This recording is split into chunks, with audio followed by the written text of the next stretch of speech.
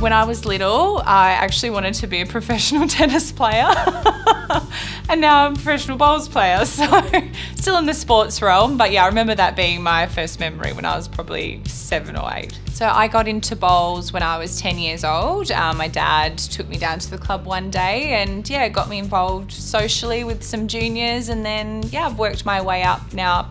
It's been 18 years since I first started, so for me it was love at first sight. Yeah, I was playing tennis at the time. My mum was a bit disappointed when I dropped tennis for bowls, but yeah, I worked my way into junior WA squad and team, and then slowly worked up to Australian under 25s, and now I'm in the Jackaroos. I just loved, you know, the sense of the community in bowls, and obviously being able to play with younger and the elder generation as well, and yeah, I just found it really interesting and fun.